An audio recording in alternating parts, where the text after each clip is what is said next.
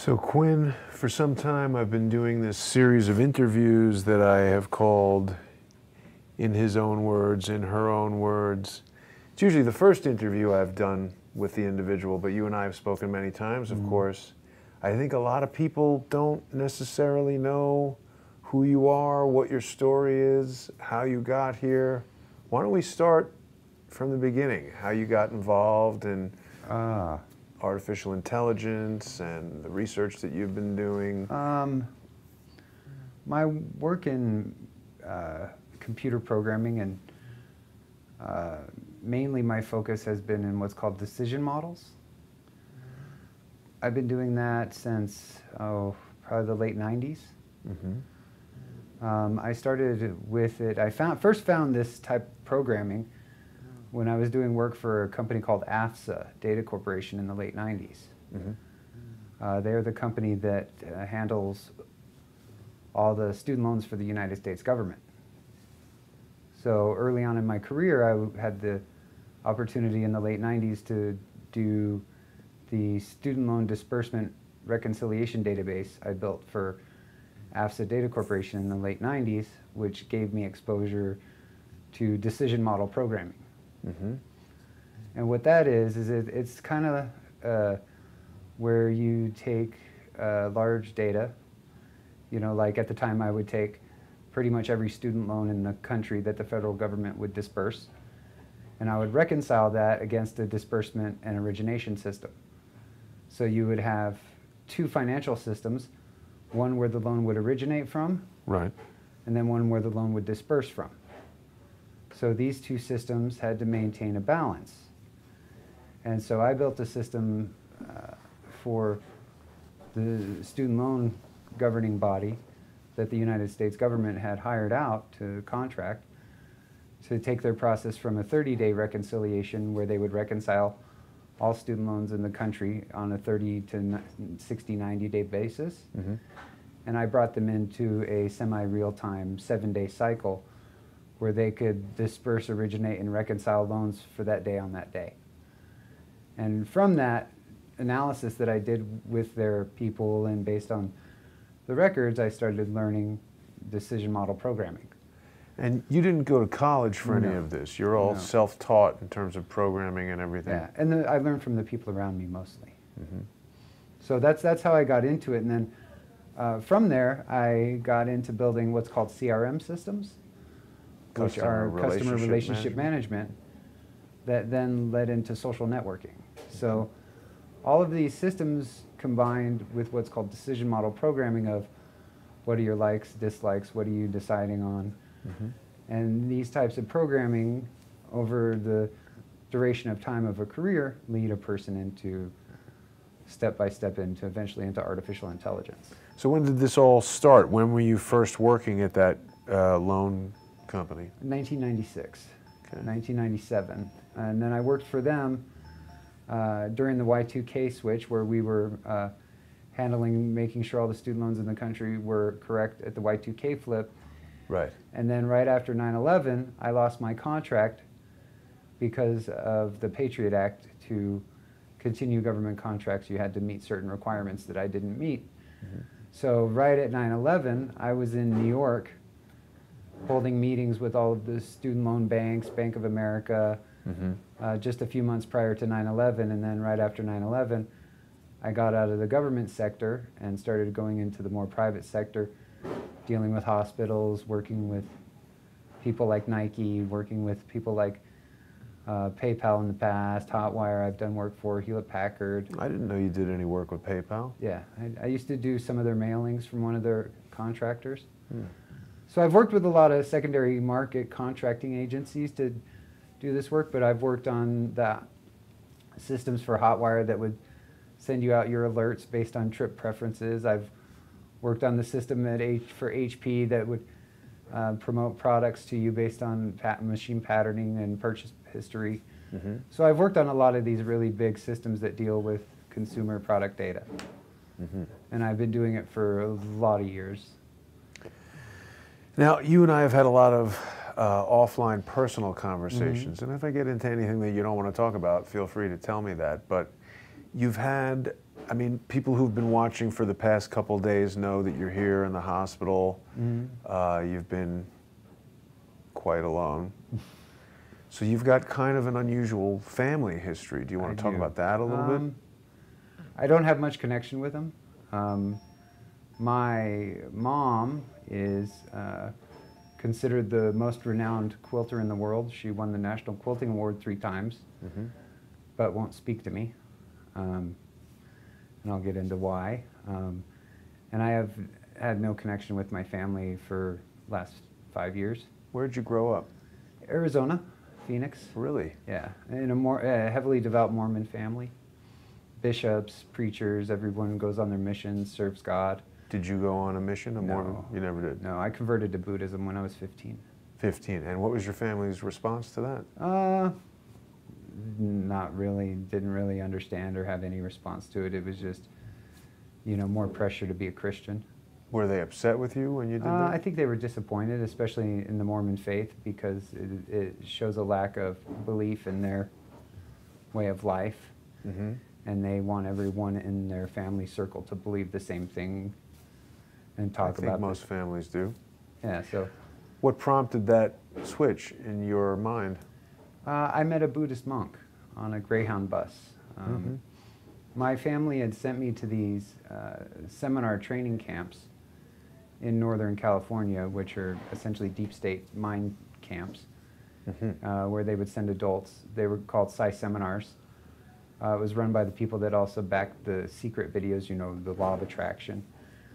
So they would send me to these summer training camps for a week every summer. The Secret, you mean the book The Secret? Yeah. Really? That's interesting. The Secret was actually formed through a research program at a remote location in Northern California from people like Mark Victor Hansen, who made Chicken Soup for the Soul, Bob Proctor, who's a financial motivational speaker for corporations, Deepak Chopra, right? The guy who wrote The Men Are From Mars, Women Are From Venus. Every year at a ranch in Northern California, these people would meet and conduct a seminar called Principia, you know, the principles. Right. And from that, they've started forming video series and various books that got published all over the world. Right, and obviously it's positioned as self-help type seminars. It's posed as that way, but what it is it's a recruiting system. They get you to buy the books, then you buy the books, you find the seminars. Once you find the seminars, you get introduced to a recruiter. Once you get introduced to a recruiter, you get brought into this secret world. And so that was what my family was brought into when I was a teenager, and I ended up eventually being engaged to the daughter of the woman who owned the company, which is how I found out about their Masonic connections, about how the original owner of the company was connected to the CIA through his military background, and all this stuff, because I was engaged with the daughter for 5 years. And this is the book, The Secret. That's the... Yeah, one of the original people that did the philosophy were a guy named Thomas D. Wilhite, Mark, a couple other guys that started like companies like EST, Psi Seminars, I've heard of that. Landmark, all these personal development cults, essentially, like self-help cults, all came out of psychological operation training programs from the government. It's interesting, you know. So I was involved in that as a teenager and went through their trainings where I would climb up telephone poles and stand on top and jump off and to grab trapezes, and they would hang me off cliffs. And I would do group exercises and do balance beam exercises. This is like trust building exercises? Yeah, do trust fall kind of building exercises, go through group dynamic stuff, and this was all like in my teenage years to early adult years, right before I got into programming. So cult indoctrination, basically. Yeah, very much. Okay. So you were engaged to the daughter of the woman who owned the company. And like she was best friends. So you were fast-tracked in this thing? To the top of the line. Yeah, I was fast-tracked to the top, pretty much. And I used to have dinner at Spago and have my picture taken with Wolfgang Puck because the person I was with was the godmother to his children. Huh. But you didn't marry this woman? No, I left. Have you ever been married? No. You left. What prompted you to leave? I didn't want to conform to that way of life. What did they want you to do? Manipulate people. Mostly they To want join their thing. between the recruitment efforts and the manipulation of people and the strict desire for financial gain at any cost. Really just, I didn't want to be in that environment. The lack of true emotional and psychological well-being.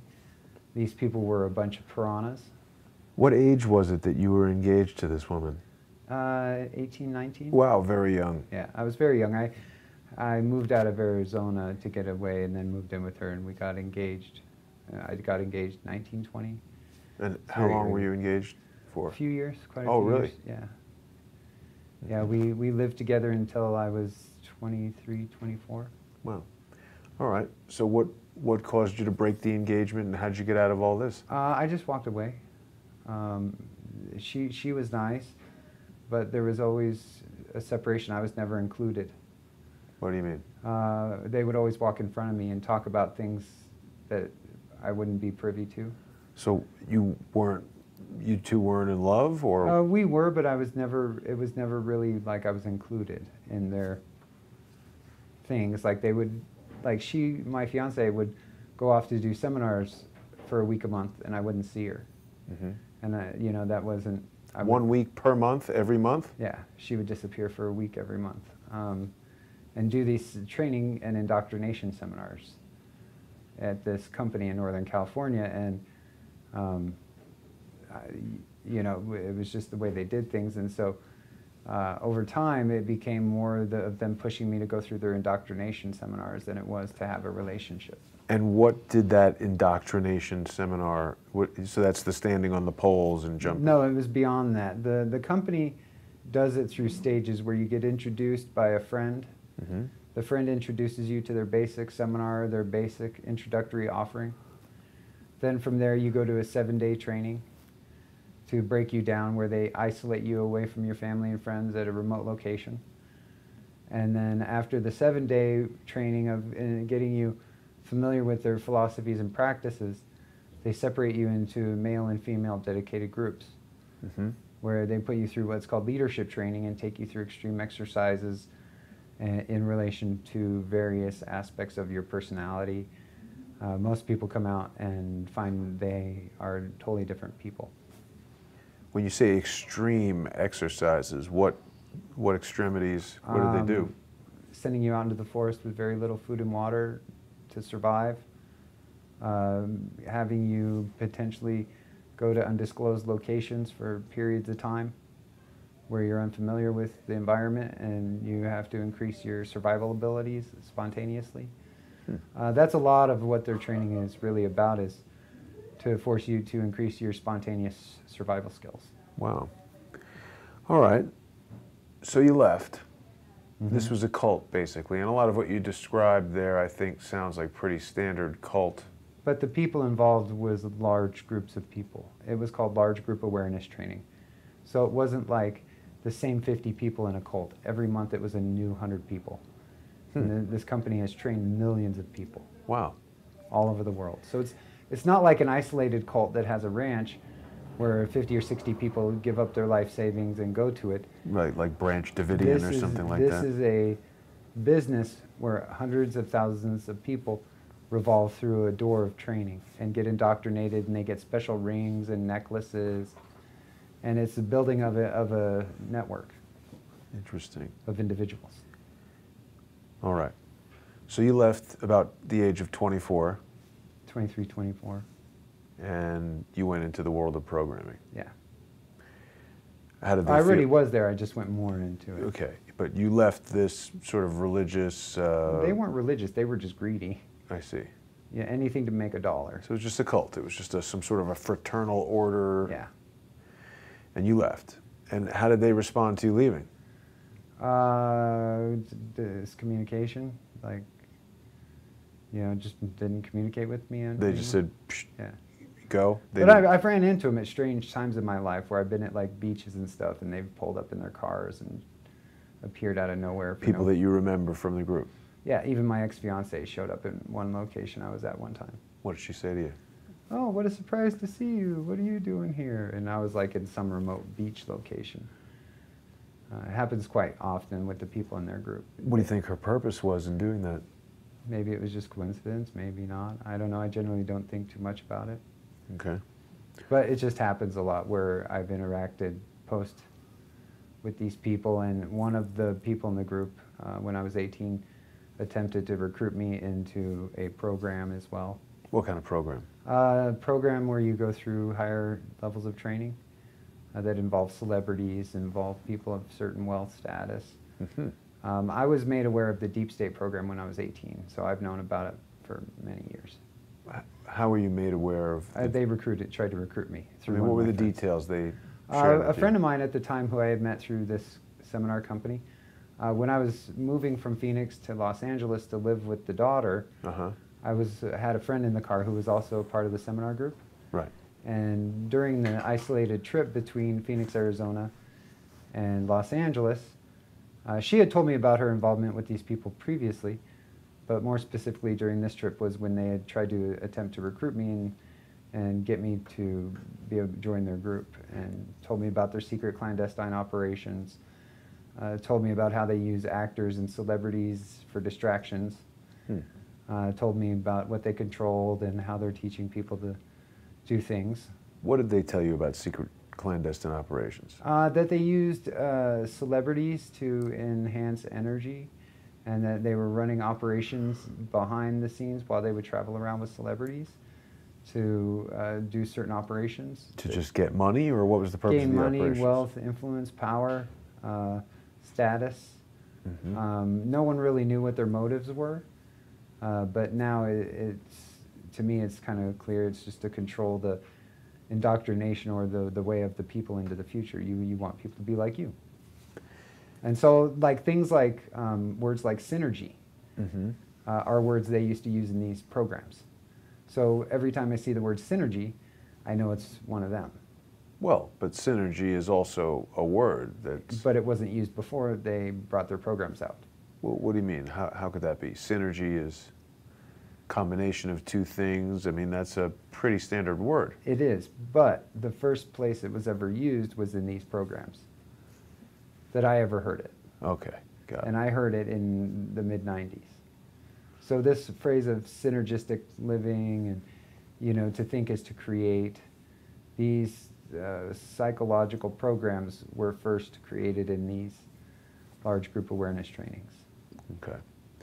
And to your knowledge, are these things connected with the military? I mean, you said it's deep state. Yeah, I went through trainings with several military people, Navy SEALs. A lot of people were in executive status in corporations. What was the nature of the training you did with these Navy SEAls? The nature of the training where I went through, that were the Navy SEAls and the corporate executives were at, was the 7-day training, which was the psychological breakdown. Survival and stuff. Survival, reestablishment, the one where they would get you to climb the poles and the walls and hang off cliffs and get you to really get outside of your natural element. Okay. And to reshape your perceptions, as they would say. Reshape how you see things, reshape the way you make your decisions, and reshape the people you would keep in your life to where they would almost get you to be like a recruiter for them, to bring your friends in. Well, I've heard that many times before, that cults try to kind of reprogram people's brains and turn them into drones so that the leaders of the cults can gain wealth and all that kind of thing. So, but this is more than a cult, from what I saw. Like, because these groups of people aren't religious based and they've been operating on the long term. Right. It's more of appears to be a covert fraternal order of people who subscribe to the same life philosophy, and everyone else doesn't matter to them. And so you believe that some version of this cult or some similar type of operation is taking action against you right now? I've found that based on my research, there's several groups that are operating in a similar fashion. And this is, to my knowledge and training, this is what they do to people they don't want to reveal their secrets. What is what they do? Disinformation, slander. I'm fact- not saying the sonic weapons. I'm only relating that because of what I've been finding in the news. Right. recently and loose connections, but I'm talking in the way that some people respond to us on the internet are indicative of one of their operations. But we've seen, of course, there was that documentary about Scientology. I forget what it was called, on HBO. Obviously, people know about Scientology. We've heard about the Branch Davidians. There's, you know, a tremendously long list of cults. You've spoken about secret societies. I think we're fleshing this idea out a little bit more.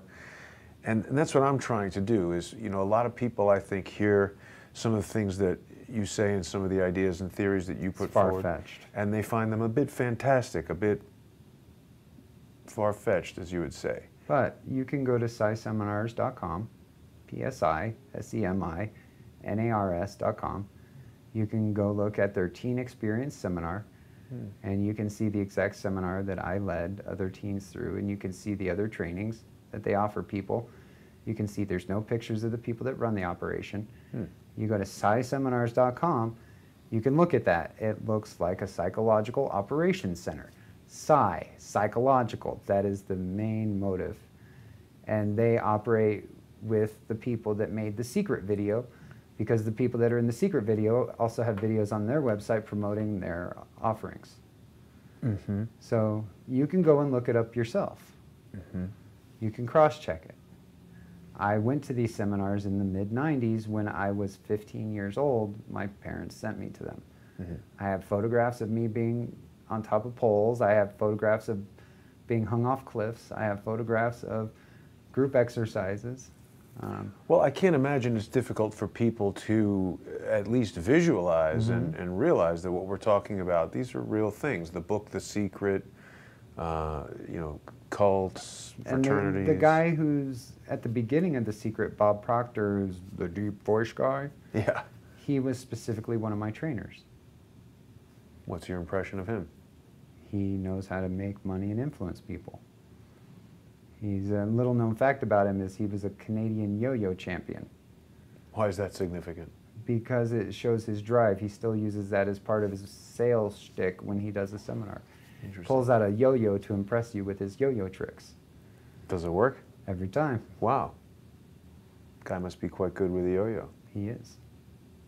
But he's better at explaining why the yo-yo is important to financial future.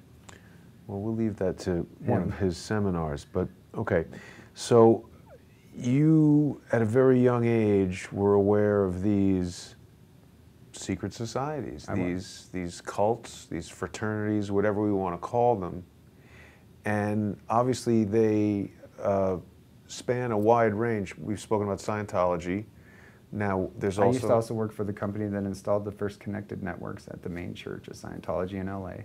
Right across the street from Bird's, an excellent roasted chicken restaurant. Yeah. So I forget the name of that road. What's the street that it's on there? It's on L. Ron Hubbard Boulevard, I think. No, it's... the Hollywood, the one right in Hollywood. Franklin. It's on Franklin Boulevard, isn't it? Maybe that's a cross street there. Franklin and yeah, but the company name that used to do their IT work was Beck Computer Systems, and I worked for them in the late 90s as well. And they used to do all the IT server infrastructure for the Church of Scientology. It's an interesting building. So there should be no doubt in people's minds that things like this exist, you know? And then is there any kind of crossover, similarities, connections to things like the Trilateral Commission or the Council on Foreign Relations? I would imagine, because from my observation, all these people are connected through their networks. But even if they aren't connected, I'm just saying, these are things that exist, you know? Trilateral Commission, it's not a bowling team, it's not a corporation, or maybe it is, but these are think tanks, they're groups of people with certain ways of thinking that have the ability to influence the world. Right. They're almost organizations that are specifically designed to influence the world. There's a new show on Crowdsource the Truth called The Audacity Files. And just earlier in the week, in the second episode, my co-host on that show, Jan Weinberg, spoke about the Business Roundtable, which is essentially a fraternity of the most powerful CEOs in the country who get together to collectively advance their agendas, essentially. They do. And the track to get into things like that is the difficult part, and it's how they maintain their secrecy. Right. Is you go through all that work to get in, you're not going to throw it away with revealing one secret. Right, and that's the indoctrination. They're That's bringing in like-minded people. Mhm. Hey, all these other people are dopes. You're a thought You're smarter leader. than the rest. You're part of this elite group. You're going to be a millionaire. You're going to be a billionaire. You're going to control this technology, this industry, whatever it is.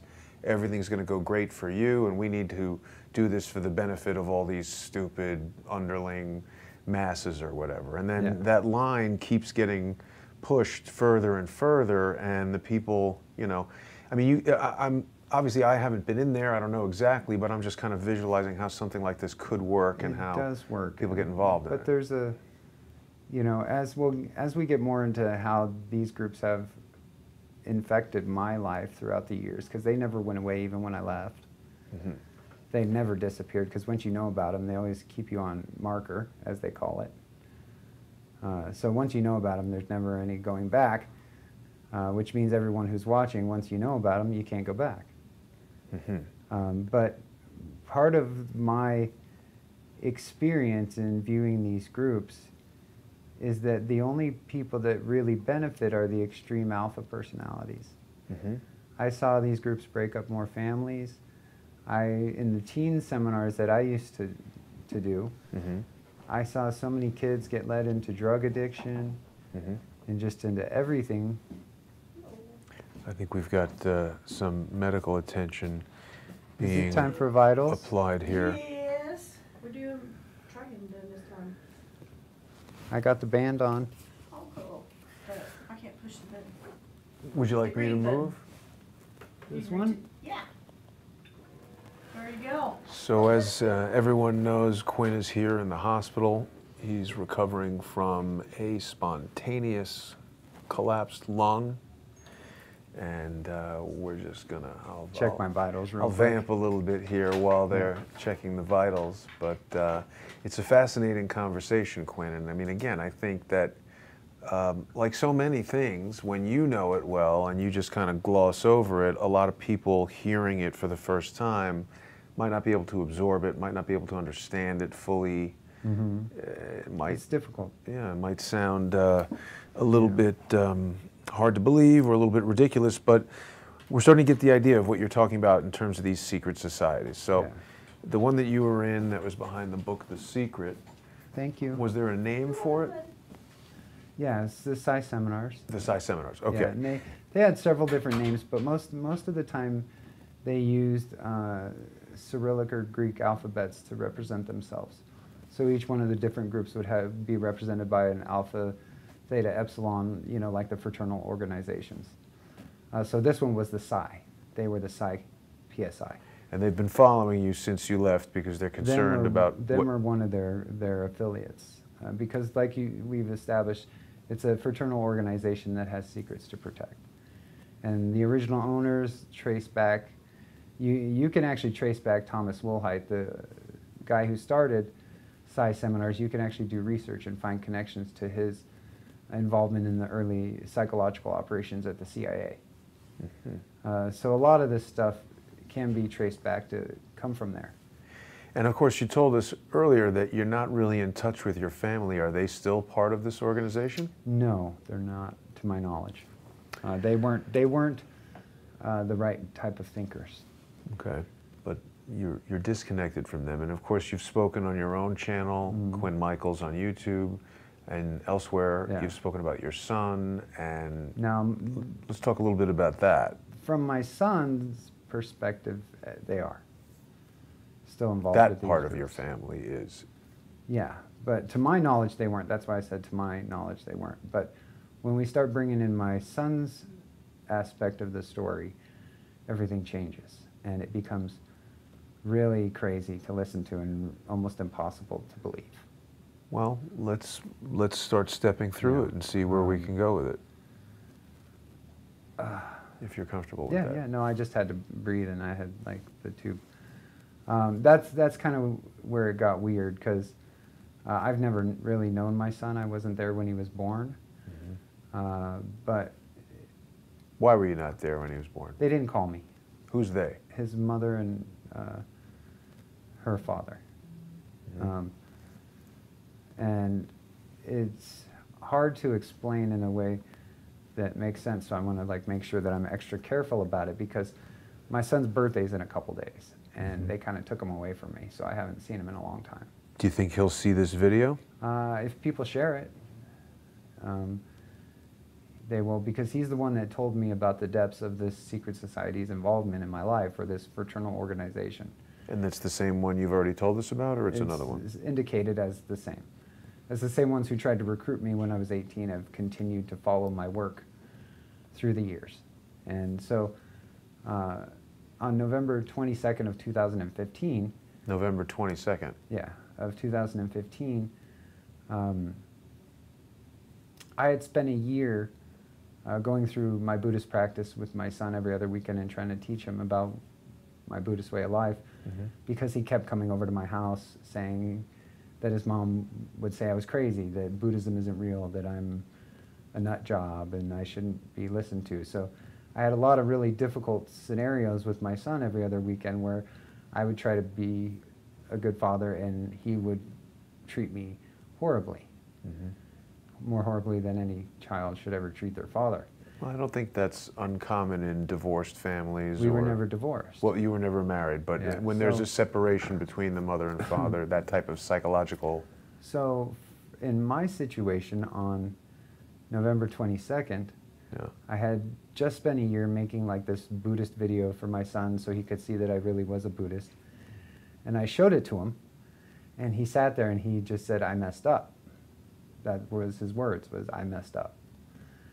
And so this was what started me into the story of his real family and their involvement and his involvement. What do you mean his real family? Not you and his mother?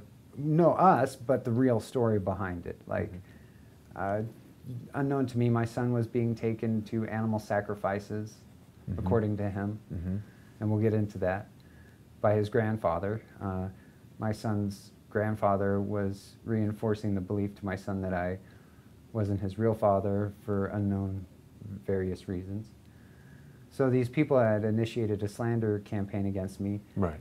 to keep me away from my son, and up until November 22nd of 2015, I was told that my son had ADD and had learning disability problems and was going to these doctors, and then my son started telling me that that wasn't true, that that was just all a cover story to keep a secret that they were a part of this secret society.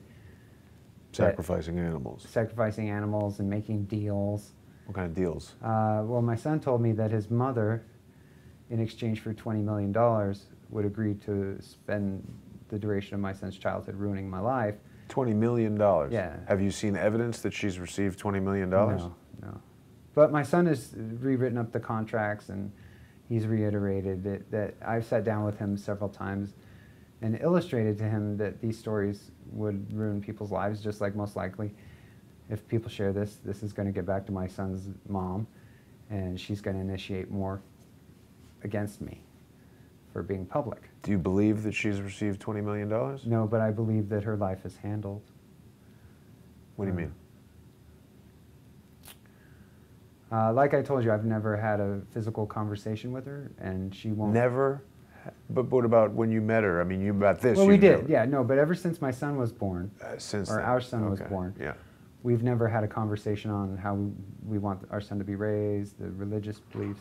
How long were you together with her before? 8 weeks, 8 weeks. 2.5 months. So it's sort of an unplanned Yeah, but anyway, pregnancy. and at every turn, this woman has found lame excuses that I can't defend against to use the legal system to make me look bad. Very, very much in the same way that people do, certain people on the internet are slandering me, exactly Right. the same way. Right. And so it indicates things. But my son was the one that told me that his mother was a member of this secret society that had technology that could see into the future. They had the technology to control the internet. Well, I got to stop you right there, because the technology to see into the future, that sounds quite hard to believe. But not when you look at quantum computing and future probabilities. and you adapt the way a kid says things to other things. So he knew about high-level technology before the fact. We have seen newspaper articles that say that Facebook is trying to develop predictive algorithms. So maybe he's talking about something like that? No, my son was telling me this years before any of these companies had news articles out. My son was telling me this stuff in 2014. But, okay, but conceivably, if 2017 there's a news article about it, that technology, that predictive mass data mining, predictive, you know, someone sees you go to Starbucks every morning at 8:30, they can predict that you're going to go there tomorrow. How would a 12-year-old who doesn't even have a computer in his house know about this? Well, someone would tell him about it. Or he'd go somewhere and see it. Okay. Okay.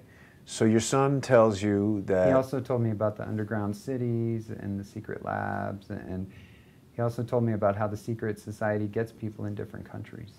Yeah, see, and I remember when I first started listening to you on YouTube before we met, I would hear about underground cities and secret societies, and when taken collectively like that, it's like, this guy's a nut, underground city, secret society. But as we go through and we start to talk, I mean, you say a computer that can see into the future, that sounds crazy.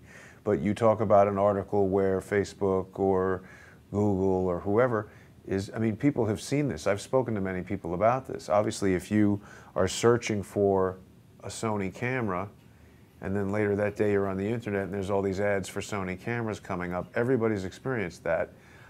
I do believe I've experienced where I might even speak about something and then ads will start coming up, and people have even told me they've had experiences where they might even be thinking about buying shoes or something and start getting ads for shoes. Yeah. So is this somehow behavioral, patterning, predictive? It's predictive modeling is what it is. And that's a science, that's not magic. It's a science, yeah. It's based on decision model programming.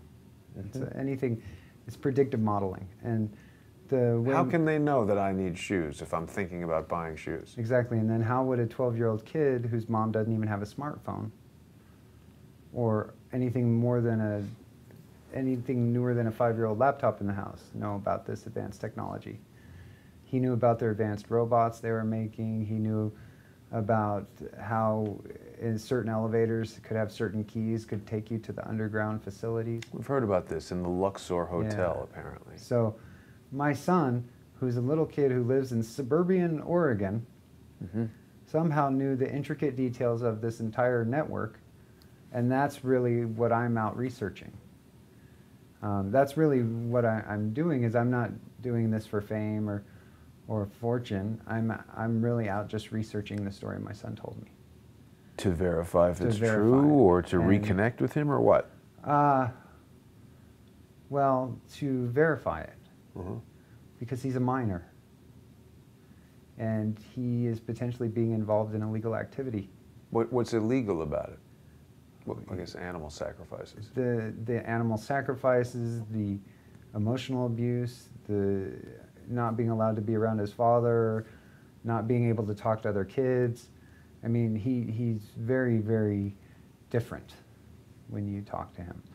And there's a lot of things that, you know, like that are, for example, he's not allowed to go outside. He's not allowed to have friends. The last time I was interacting with him. They tell you that's not the truth, but yet when you see what happens when he tries to, it becomes obvious that it's almost like they've programmed him not to want it. Like my son, when I last saw him, he would sit there and do nothing for hours. Come over to your house and just do nothing. And sit there and do nothing. It was like he was... How old is he right now? He's going to be 14 in a couple days.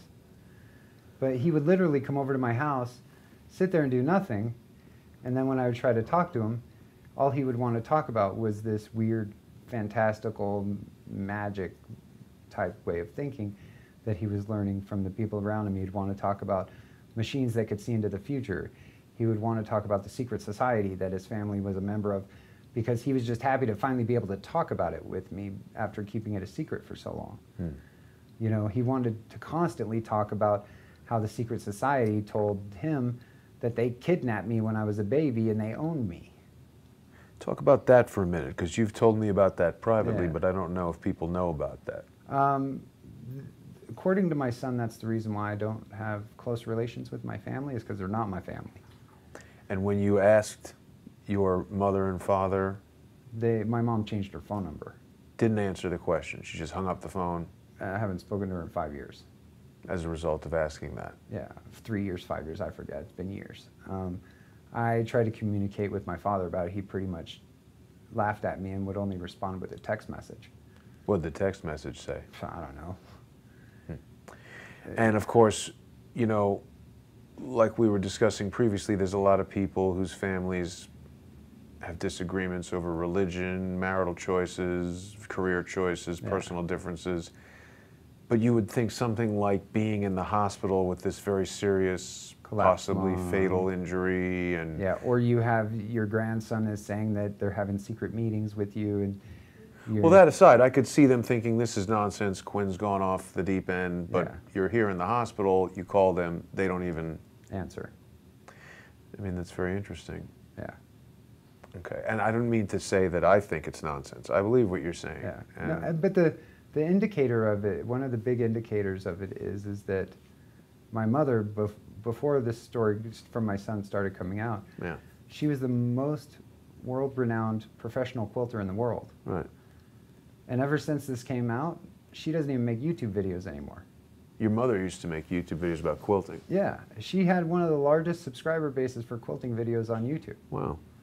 But ever since this story started coming out from my son, she hasn't made a new video in 3 years. So conceivably, that's because she knows it's true and she's laying low, or we could That's what it speculate looks all like. day. But why would someone whose career depends on traveling and making quilt all of a sudden Stop. stop? Okay. You Okay. know? So your son tells you this. When's the last time you saw your son? Over a year ago? And no communication? No, his mother filed a court case against me saying I was bringing satanic ways of life to him and needed to be kept away from him for being a danger, when my son was the one who told me his grandpa and his mom were the ones introducing him to the satanic way of life.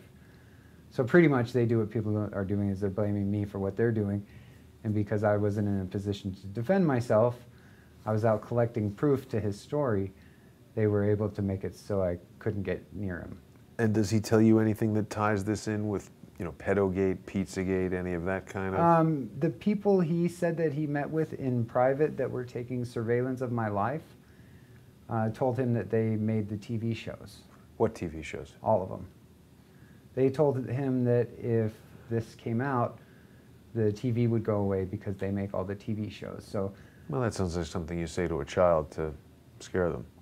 well, but if you heard the parts where he said they were showing pictures of a big house they were going to get with all the celebrity friends and everything, it becomes a real abstract thing to even believe for myself, and that's Right.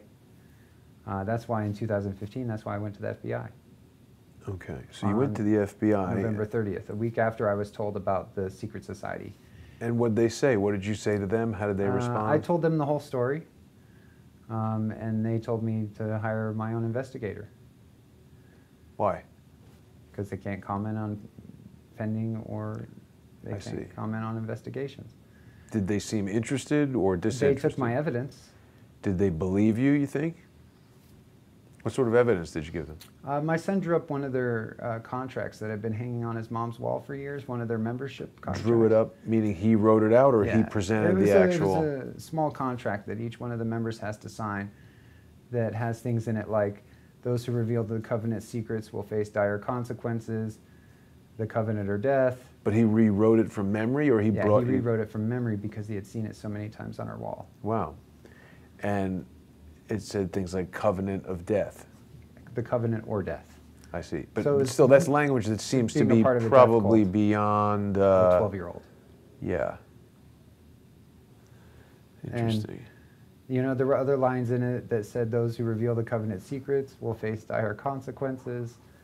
The blood of the covenant is thicker than the water of the womb, which is an exact tweet from Michael Jackson's son from prior. Really? Yeah, so there's a lot of these bylines in the covenant contract, as I call it, that coincide with the way these people would work. Okay. They would need a death contract to protect their secrets when dealing with their people.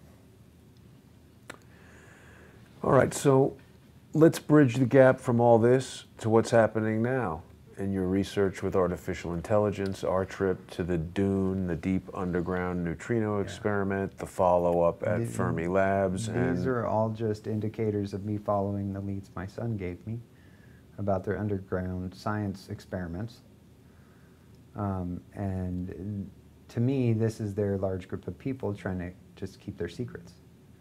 You know, one thing that we didn't get a chance to cover in South Dakota that we learned really, I think, minutes before we left was that there actually is an entire city underground there in, was it Lead or... It was around there, the mining what was one. Deadwood? It might have been under Deadwood, the mining town where apparently Chinese immigrants lived during the gold mine. It's a whole city, they said, underground there. Yeah, so there's remnants of cities everywhere, underground in mining towns. Hudson told me there was an underground city in Las Vegas. Yeah. With some sort of bingo thing where you can win a panda. Yeah. And I was told that there's an underground city in Las Vegas by another person as well. Not a real panda, of course, but some sort of highly coveted. Yeah, I was told by another person panda. there's a city under Vegas where you can literally get anything you want. Right, right. Okay.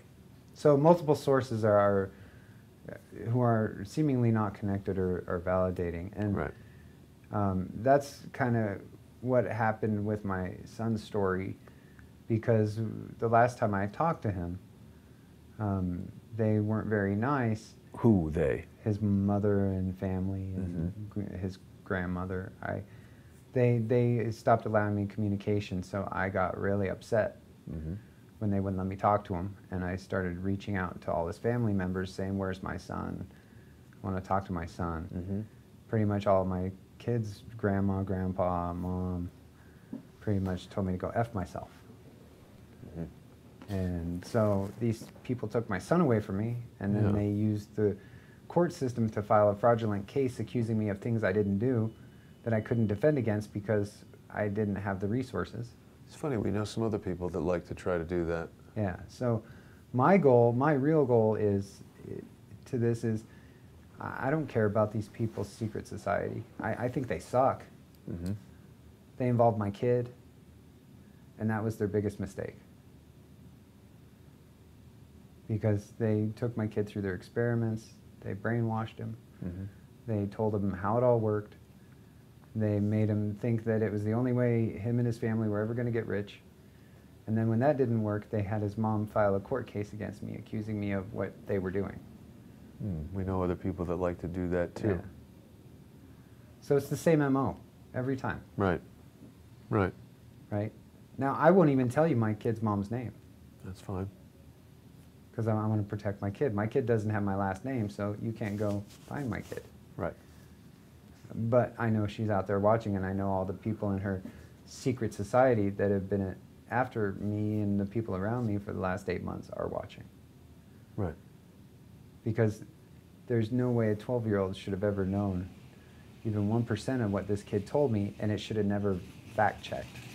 Well, right, we went there, and certainly... It's there. It's there.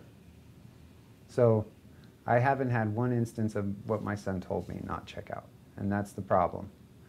So people on the internet, if they don't go check it and they say it's fake, or they say this is a LARP, or they say I'm making this up or we're making this up, to me it just seems like the stupidest way to think. Well, it's an interesting phenomenon for sure, because, you know, since you and I have been working together, I think there's been a lot more attention on this research. Yeah. Certainly Crowdsource the Truth subscriptions are growing. The Quinn Michaels channel on YouTube has been growing. Exposure is growing. Exposure is growing. And that's what I told my son that I was going to do. Well, and as even you and I are talking about this, and I'm understanding it better, I'm sure people who are watching are having a better understanding of this.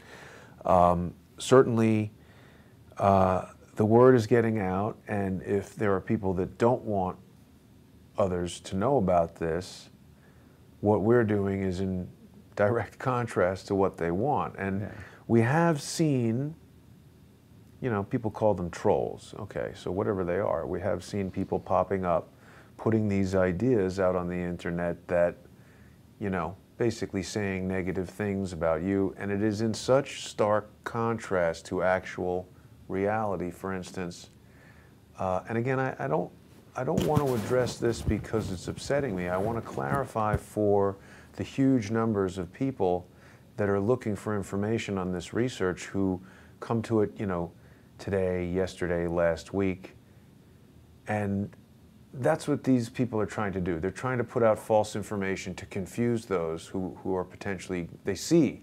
The seekers. Right. They see the tremendous rate at which our reach is growing in sharing this information with people who want the truth and who can watch you and I speak about exactly what we're talking about right here. And live. Right. And we're not making this up. I mean, this is a hospital. We didn't stage this. No. We didn't, you know, get doctors to come in here and, you know, stick needles and tubes and... Or do vital checks. Or... So, I mean, to say that this is being done to raise money is quite absurd, because you are quite clearly a very skilled computer programmer. I'm running these live streams. I mean, if you or I wanted to leave and create companies, I'm sure I could make more money in New York City advertising, you know, hey, you know, do a live stream for your corporate event or whatever, than coming on here and asking people to help us in a crowdsource effort. Well, to me, to make it simple, it's more about raising the awareness. Doing the right thing. Yeah, and raising the awareness sometimes does take money. You have health matters that come up. You have just driving around, buying around. food, having a place to live. But if at the end of the day it raises awareness, and people can look at something with more honest eyes and more accepting eyes, then it's a better day for people. Right. Right, and for me as a father, I have a son who I haven't seen most of his life. Right, I wasn't there when he took his first steps. I never changed a dirty diaper. Well, that's the action of evil working against you. And so for me, I made a promise to my son, right? And this is what people don't get about me, is when my son started telling me this story, I sat him down and I said, you start telling me this story, you can't go back. I said to him, I said, if you tell me this story, I'm going to walk this story forward so far that you will never believe. So you better make sure that you're telling me the truth. And I said this to my son. Well, and if he isn't, you would find that out too. Yeah, and so far in 3 years, 4 years, it's always proven correct. There's always someone out there breaking you down the same way as before. There's always some psychological operation being run against you. There's always some weird health problem you're having that can't be explained. This is the first time I've had strange health problems. I mean, I've been dealing with these weird health problems every year for years. Every year, it's some weird, undescribable health problem I get.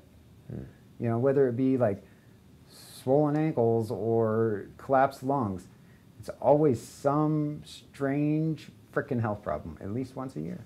It's unexplained. Let's talk a little bit more, though, about some of this metadata that's happening on a daily basis. Like, in other words, when you were first admitted to the hospital here, and it was unknown, you know, what your costs were going to be, I reached out to our audience and said, hey, if people want to help Quinn, send Quinn money directly. And we see people on Twitter and elsewhere spinning that, taking my words and trying to get people to believe that I was somehow trying to raise money for myself. Which you weren't. On the basis of your injuries. I specifically told people, don't start new fundraising operations, don't send money to me. I showed your links.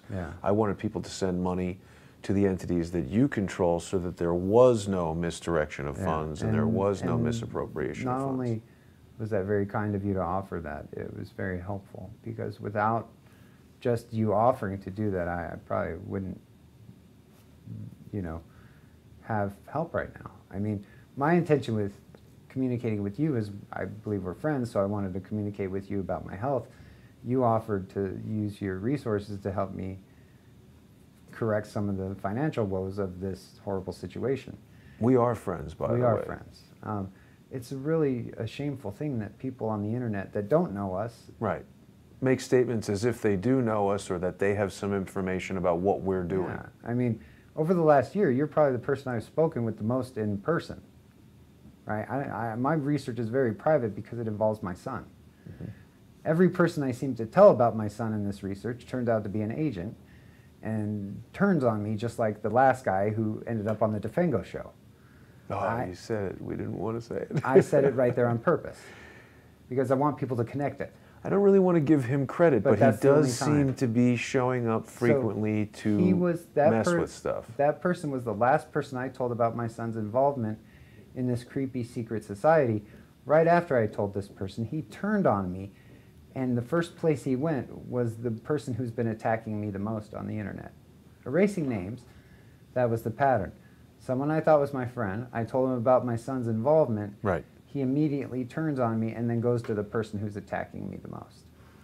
So, but we're talking about it, so let's talk about it. And the pattern is there. These people show up and they say, hey, I'm your friend, I'm going to help you do something, I'm going to be, you know, generous in some way. And then they immediately turn that situation to make it look as if you have done something to hurt them.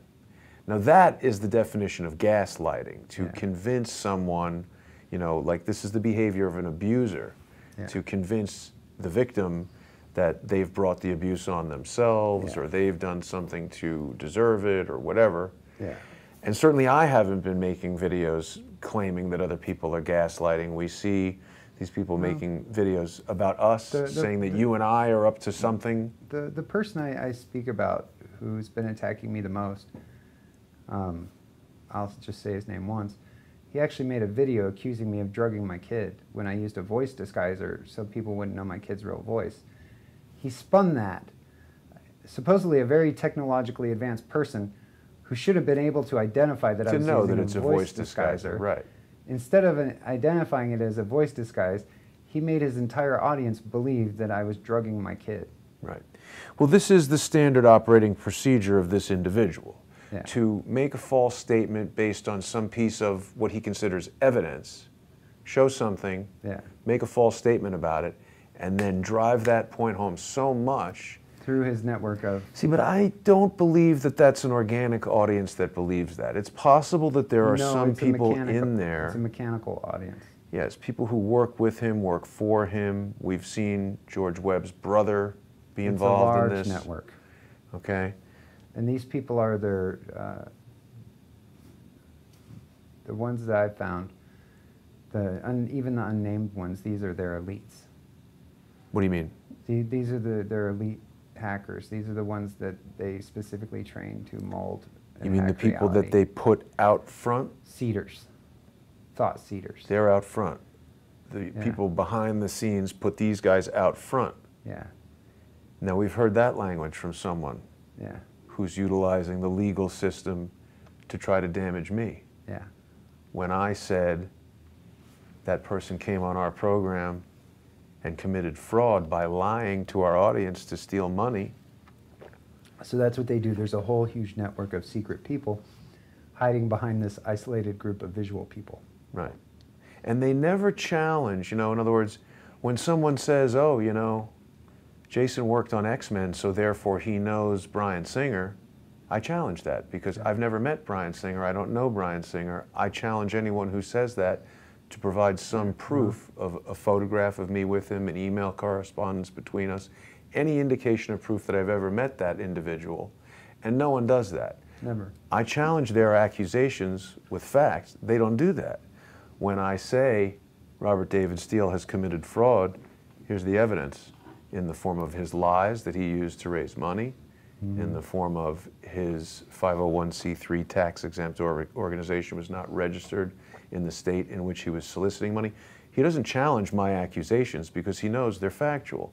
They misdirect, they redirect, and they begin to lie. So in the same way, this is the reason I'm pointing all this out is because this is a pattern and a practice that's got to be broken. Whether it's being used against Michael Flynn by corrupt elements of the FBI, and we should also clarify some statements that you've made about corruption within the government and within the FBI I think we both believe that the United States government and the Federal Bureau of Investigation and the House of Representatives and all these things, they generally are, and we hope that they will be, decent and good organizations that are here to serve us all honestly. Serve the good.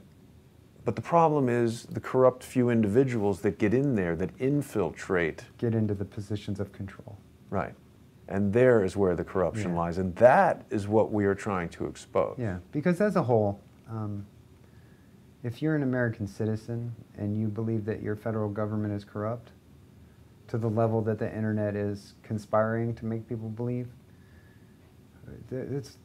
we should all be standing up. So the government can't be as corrupt as the YouTube conspiracy theorists want you to believe. Based on my analysis, there is a certain percentage that is corrupt. There is a certain percentage that's trying to reveal that corruption. Right. And there's a biggest percentage of people who just want to go to their job every day, know that they're doing a good job, and that they're servicing the future of a free nation. Right. Because it would be counterproductive for people to sign up to protect and to serve and to not protect and serve. Right.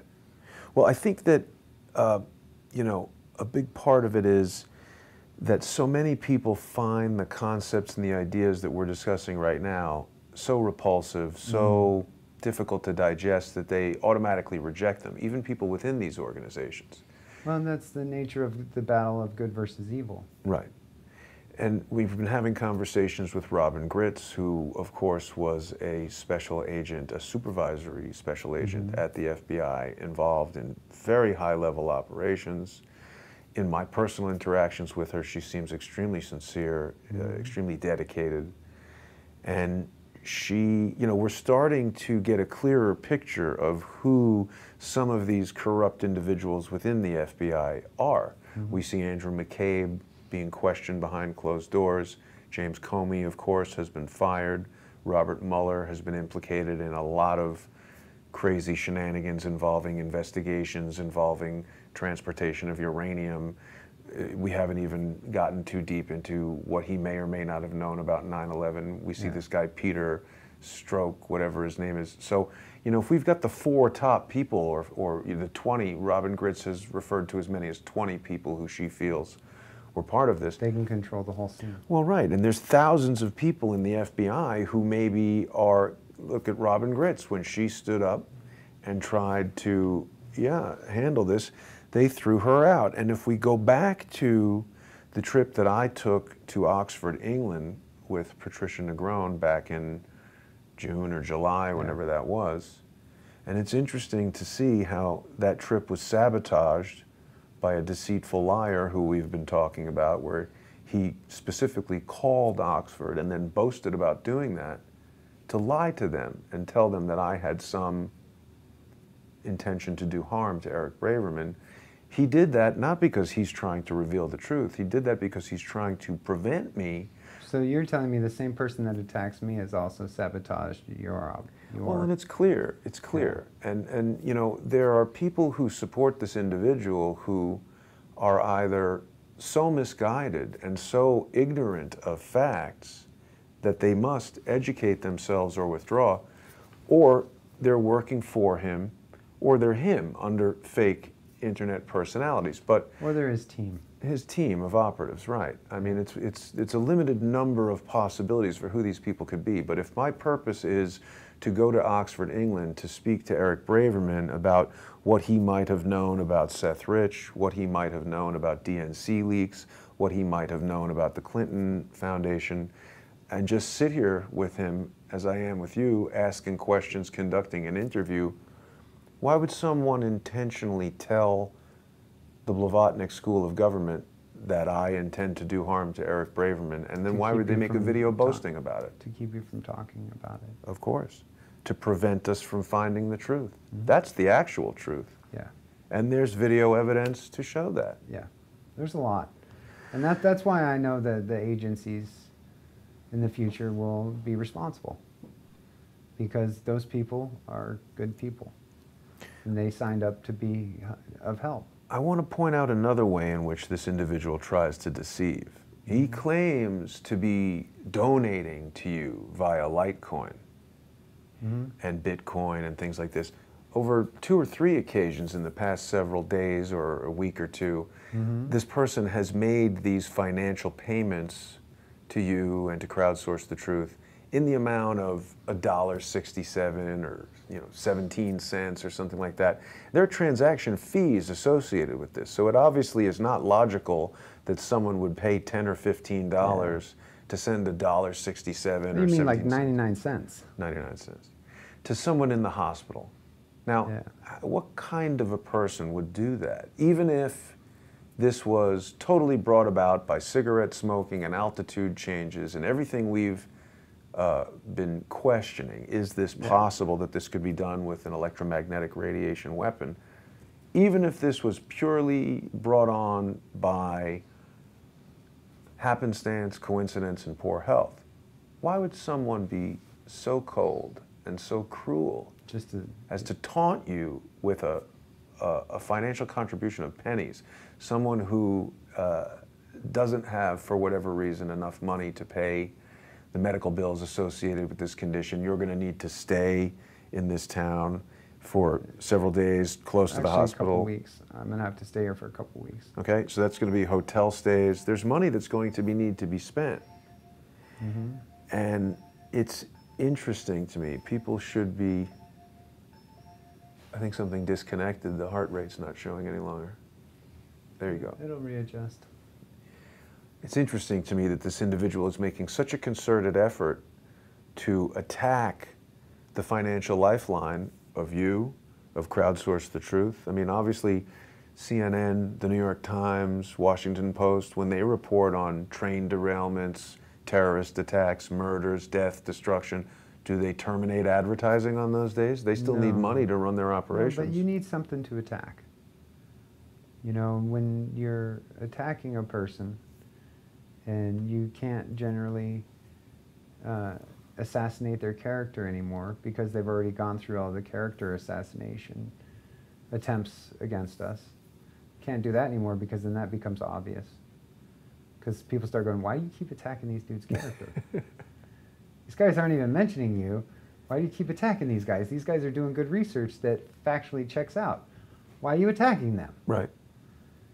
You know, because that's one thing that, like, you and I observe in our research is a lot of very intelligent people that work at universities and work in laboratories and work in places where we're doing research. They communicate with us by sending us confirming research to what we're doing, not telling us we're stupid. Well, and there are people who sometimes disagree. I've gotten emails from people who have said that GPU crypto mining is old technology, and it's all using ASICs, which is what? Applied, what does ASIC stand for? I forget, let me look well, we it can up. look that up. Yeah. But it's basically not a computer running an operating system with a graphics processing unit in it. It's a dedicated machine for cryptocurrency mining. And I'm not denying that that technology exists, but I have seen many, many videos, some of which have been produced in the last couple of weeks, talking about how to build rigs and networks and join mining pools with GPU cards and things like that. If you're talking Bitcoin, Litecoin, and Ethereum, you would need a hardware miner. Yes. But if you're talking in the realm of a casino whose secret... Well, when you say a hardware miner, you mean an ASIC? Yeah, like a big farming hardware, you would need much more than just a GPU. But if you're talking an isolated individual cryptocurrency that may be created by the individual entities, it still would be GPU. But I've seen videos, Quinn. If you're doing a blockchain that has an AI that needs to run calculations, the AI needs GPU, so you would naturally use a blockchain GPU. You wouldn't use an ASICs. Let me ask you this, though. Because I've seen videos very recently, guys with, 70 1080i GPU cards, mining Zcash, mining Litecoin, mining Ethereum.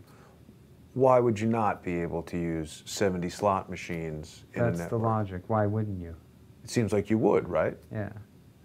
Especially if you're mining your own off-market currency Right. that you plan to reveal in the future. Later. Right. Yeah.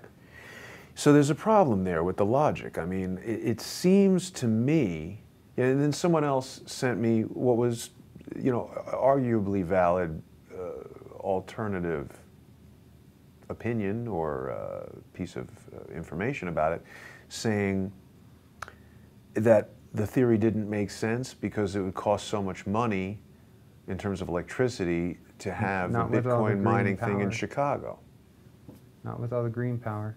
Well, but that aside, even what I'm saying is, here we've got a casino, and let's say a casino is obviously a business. Casinos have been around forever and have made money, but I would imagine a fairly I'll pull something up for you right now relating, so we don't have to go down a rabbit hole. Sure, but I would imagine a fairly substantial problem for a casino that has slot machines is they want to be open 24 hours because that's the nature of that business.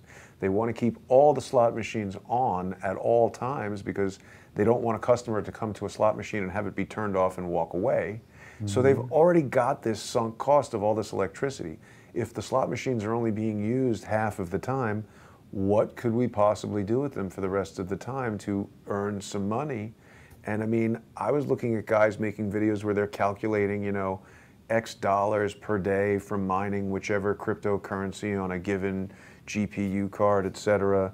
And it seems like that's a calculation the casinos would want to know about. You've pointed out in that video that we did right outside the MGM Grand in Las Vegas, that from the WikiLeaks emails, Andreessen Horowitz met with Oh, that was their own emails. James That Mirren. was their Oceans directives where they were meeting with MGM Grand about Bitcoin. Right. So obviously, they're talking about something. What if they said, hey, you guys have all this computational power sitting around idle? I guarantee you they did. I feel pretty confident that they would have at least discussed it. How Because could they were not talking be to doing MGM it? about Bitcoin in 2015. Right. Right. They had to have, because why else would you talk to a casino about Stripe payments and cryptocurrency? Right. What else would you have to talk about? I don't know. And it's being talked about by the guy who invented Netscape Navigator or the web browser. So these are the highest functioning people in technology. These are not kids building little miners. Yeah. These are the people who invented the internet. Yet kids who are building miners, although at a disadvantage, we have to start understanding the people who built the internet. And that's the difference, because a lot of people are relating to what they understand about technology to individualized ICO'd coins. They're not comparing that to an architecture that's being built by the people who built the internet. Right. And that's the difference of perspective that I think we really need to start getting into to understand this, is we have to start assuming the perception of the person who built the internet. What would they be building? Not the kid in China who's just getting on the internet. Right. Not the McAfee guy who's building his mining farm. We're talking the people who built PayPal. Yeah. The people who built your web browser. The people who built cloud computing. The people who built the core of the Linux operating system. Yeah. These are not tiny little people who just build things in their garage. These are the guys that built the base of all the technology that we use in the world today. What are they capable of when no one's looking? Or when people are looking at something they don't want them to be looking at. Exactly. Well, Quinn, you know, it's really interesting because I think this conversation that we've just had right now sheds a whole new light on all the research that you've done.